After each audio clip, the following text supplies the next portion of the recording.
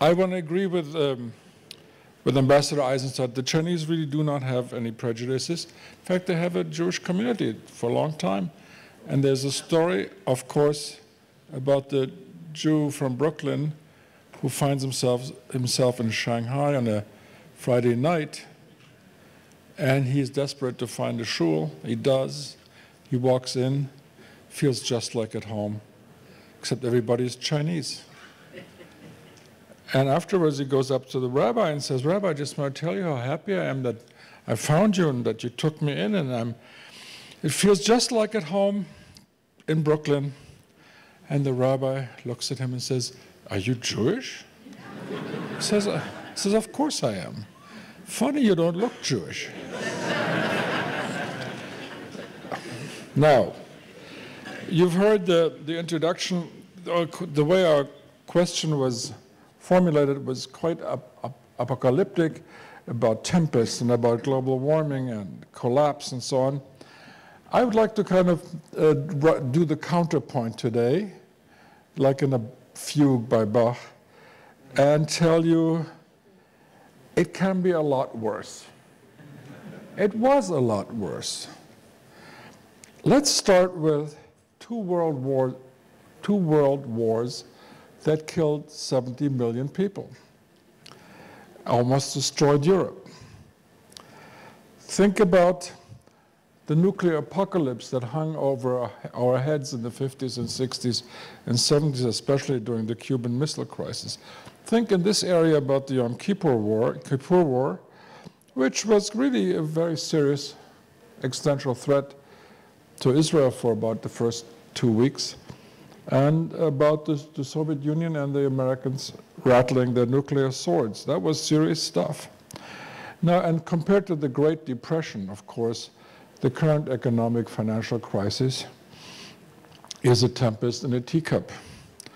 Let me give you the influenza pandemic of 1918, which killed more people than World War I. Think about real bad stuff, the twin scourge of Bolshevism and Nazism in the 20th century.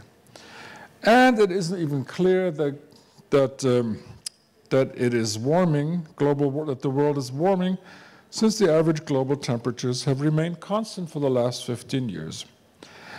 And strategically speaking, there's no rapacious great power lurking on the horizon that would threaten the entire planet.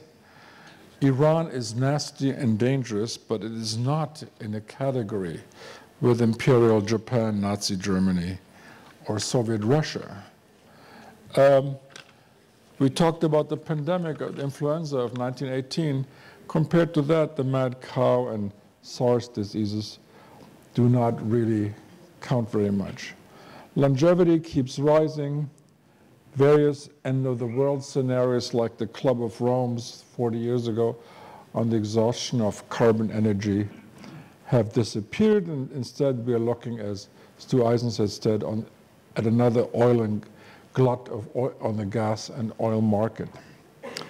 By the way, crime rates in the West are coming down since the 90s, especially in the United States.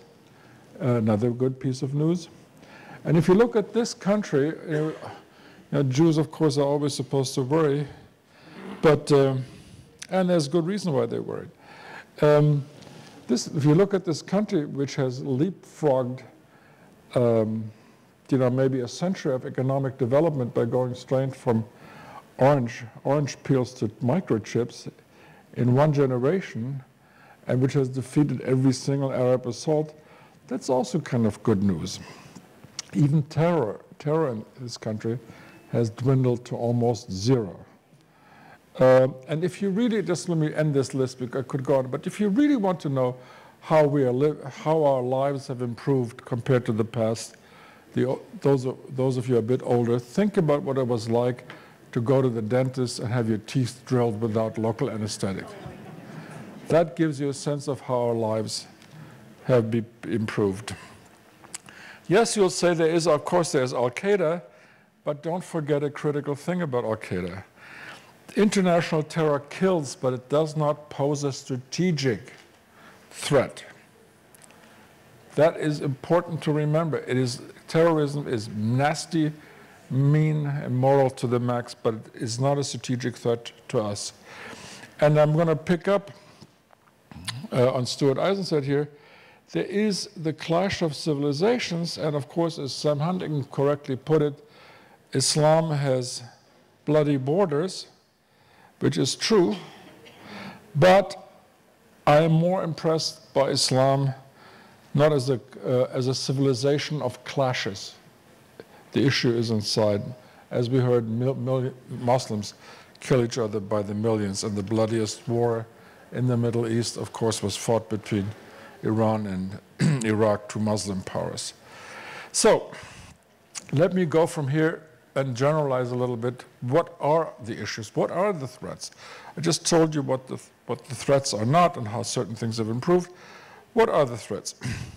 I think the most serious threat in this 21st century comes from the inside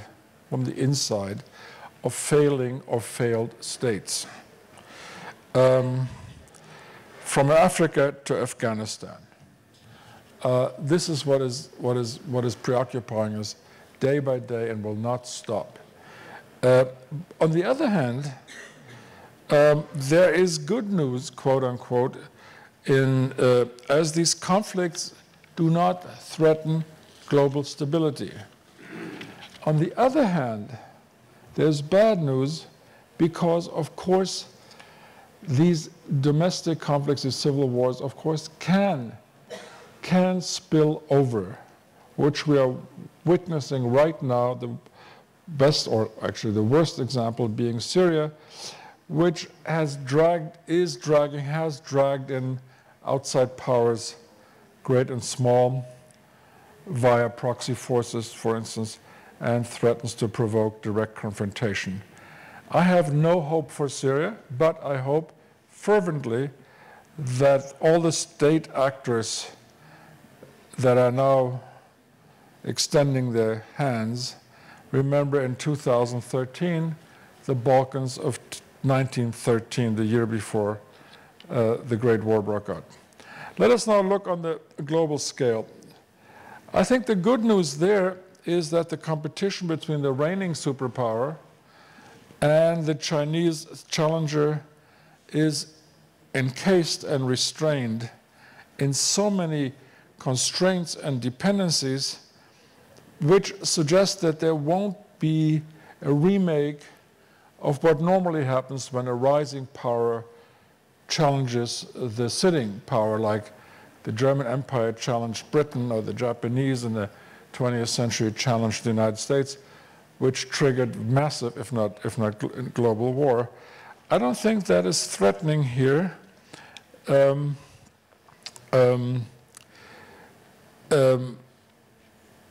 Because there's many dependencies, be it trade and strategic and financial, that are tying those two together. The not so good news, I think, is that Russia is back. Imperial Russia is back. After 20 years of licking its wounds and consolidating, Russia now plays, for people like me who teach international politics, Russia is wonderful. It tells me the 19th century is back. Great power politics is back. Russia is doing exactly what we teach them in diplomatic history. It's dispatching a navy to the Eastern Mediterranean. It is giving state-of-the-art anti-air and anti-ship weapons to the Syrians. It is challenging in cahoots with Hezbollah and with Syria, with Iran, the United States as the reigning power in the Middle East. Great stuff when you teach international politics. But so that's something. So that's not so good news. The also not so good news comes from Obama's America, because what is happening here? Here's the greatest power on earth proposing something that great powers have never done. It is proposing to contain and neutralize itself. It is balancing against itself, so to speak. The United States was leading from behind in Libya and leading not at all in Syria. And it is Instead, nation building at home, to use an Obama phrase, hence retraction and self-weakening, something, as I said, great powers have never done to themselves before unless they were forced to do so by greater powers. And so my worry is what we might face is creeping anarchy, softly, softly. For the first time since World War II, and World War II is now 70 years back, which has been an enormous period of strategic stability, for the first time since World War II, the housekeeper of the world, the US, seems resigned to resigning. There's a saying in German, which maybe even works in English, when the cat is out of the house, the mice start dancing. You get it? Is there something like that in Hebrew? Hachatul, minabayit, or something? So the Russia, as I said, has this pledge to feed to the Eastern Mediterranean, while the Iran is playing the US for a patsy in the nuclear negotiations, as in the minuet, bow, circle, return to the starting point. So both Putin and Khamenei have taken the measure of Obama's America, and they have concluded that opportunity beckons. So after the complete withdrawal from the greater Middle East, civil war has resumed in Iraq, will resume in Afghanistan, and apart from rearming at double-digit speed, China is testing the US in the Pacific, where it threatens Japan, a US ally, and so on. This is the oldest game in the game of nations. I want to conclude. I started out by painting a more benign, friendly world than what you read in the daily papers.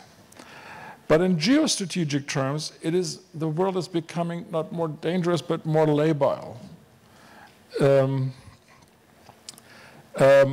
With nobody in sight who would take on America's role if America continues to retract, what are we going to do about this world? What is going to happen to this world if nobody is in charge, if there is no housekeeper anymore? That is the crucial question. But at this point, I will act like the United States, like Obama's United States. I would retract and contain myself. But we have a bunch of very, very smart people on the table who will have all the right answers. Thank you.